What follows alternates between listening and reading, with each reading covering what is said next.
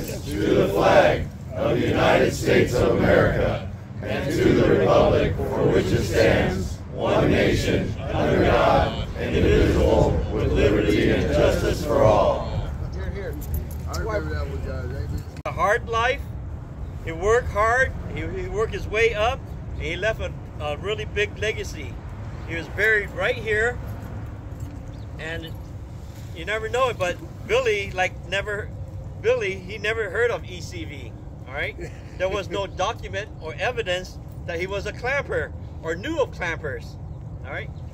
So Billy Holcomb here, he was born in January 27th, 1831 in Tippecanoe County, Indiana.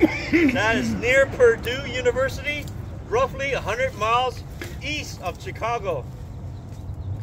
Let's see, if he's been alive, or if he's still alive, this would have been his 193rd birthday if he had taken care of himself. All right, so in 1849, at the age of 18, he left for the gold rush country. Technically, he left the country too, as California was not yet a state. California became a state in 1850. So no evidence he ever saw his parents or family again once he left Indiana.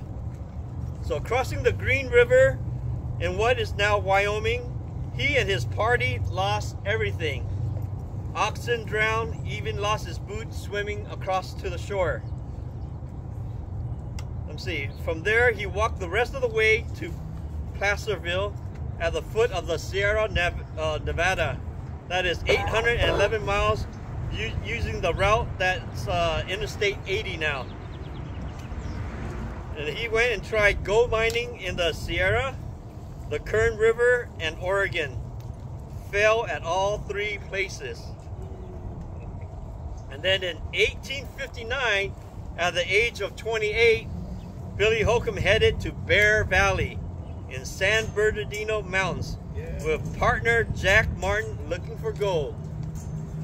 He landed in Belleville, a mining camp called Starvation Flats by the miners because little gold had been found. Same where Falkskin now exists. Billy Holcomb, you never know it, but he was a lousy miner. He started shooting games for money. So since he couldn't mine, he started to go hunt games around the area for the miners, and that's how he made his living. So early in 1860, he shot a black bear. He wounded it, and then he tracked it down. So while taking a break, he poked some soft rocks with his knife, and guess what he found? Gold. So on May 5th, 1860, Jack Martin, Billy's partner, filed the claim and brought some supplies with gold dust. It was followed by low-life vagabonds back to Bear Valley, and the rush was on. So for reference, the U.S. Civil War started back in April 12, 1861. So he found this Bear Valley back in 1860. So Belleville grew from a 20-person mining camp to 1,500 people within a month, or within months. Almost became the county seat, but lost by 2 votes. So the gold in town was gone within a decade when the gold ran out. It was the second largest gold rush in Southern California. Reports are Holcomb Valley produced more gold than anywhere in Southern California. The Good Hope near Paris makes the second claim. Bear Valley changed name to Holcomb Valley in 1880. So some of his life history is that back in 1860, he married Nancy Stewart. They had 5 sons and 2 daughters. The youngest, Annie, she died as an infant of scarlet fever. And then in 1861, Billy was elected and then appointed Justice of the Peace in Belleville. That was a rough town, saloon, dance hall named the Octagon. And And then in 1862, there were 50 murders in a town of 1,500 people. So that was a pretty rough place, being a justice of the peace there. And then in 1863, he moved to Prescott, Arizona for several years and tried some mining and hunting over there. And then back in 1871, he returned back to San Bernardino and then was elected county assessor. And he got 3 terms out of that one. And then in 1882, he ran for the county clerk and he got that job. And then later on, he became a merchant and served the county until his death in 1912 at the age of 81.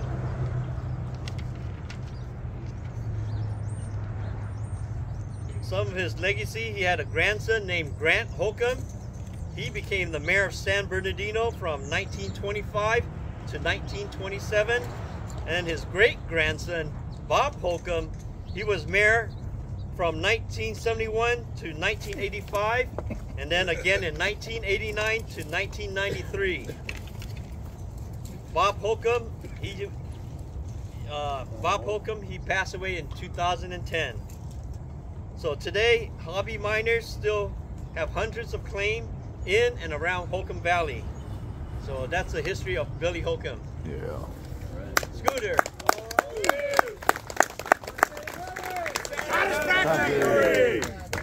Little history here. Bob's grandson was in our chapter. Lonnie Holcomb just died a couple years ago. Lonnie Holcomb would come out. He was royalty. Lonnie Holcomb's first clap out, he came out and he was allowed to sleep in Proctor Brian Nash's new Wander Lodge motorhome. You know about this story. Lonnie didn't like to wear clothes. Nash didn't like ball sacks on his dinner table, but he got ball sacks. Mad Jack's partner, Billy Holcomb, the actual rifle that he used is right here in the museum. Gary can give you the information. A picture of that is on my shirt when I'm not wearing all this junk. Look at that rifle, is right here in the museum. Billy Holcomb and Mad Jack got separated during a hunt out. They'd shot this bear. They wounded this bear, and William Holcomb got all torn to shit. And when rescuers found him, true story, he was all torn up and all he was pointing at the mountain and he was saying, "Big Bear, Big Bear." That's where the, true story, that's where the name Big Bear comes from. And Bear Valley, story gets a little better. William F. Holcomb, I'm sitting in Long Beach Court 2016, April 4th, and I hear the name William F. Holcomb III. And in ticket court, if the officer's not there, you win your case. And so about 50 cases walk out the door. There's about 4 guys there. And this big-ass dude, he looks like he should be a Mentone boy. I mean, he's just a good-looking guy, if you know what I mean. And William F. Holcomb, and I can think Long Beach had rolled him a ticket. The officer was there, ready for trial. And I go, God, I got to know this guy. I said that name. I sat down next, and previously I'd said hi to him, and he kind of growled and said hi a little bit, but you could tell, I don't think he liked what I did for a living. And I'm talking to this guy, and I said, I'm in this group. Billy Holcomb, it's the greatest. William F. Holcomb, da, da, da.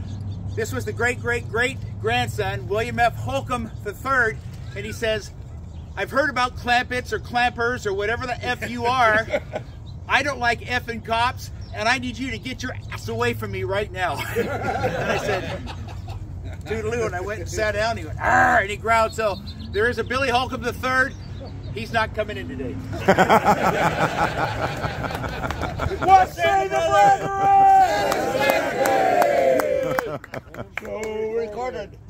All right. Well, you want to lead him in the happy birthday? I think that's what we're here for, right? Oh, yeah, this one's your event. So, 191 today if he didn't drink, right? yeah, right. 193. 193. All right.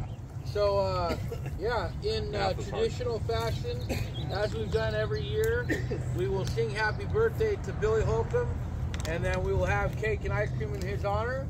When we're done with that, we'll clean up real quick, and we'll head over to the Mentone Moose Lodge for libations and ceremonies. And more cake after lunch. more We're going cake, to take this over there. Oh, yeah. It's a little early, but we got a lot of kids. They got to get their hands in that cake now. That sugar rush. Lead them off. All right. 1, 2, 3. Happy birthday to you.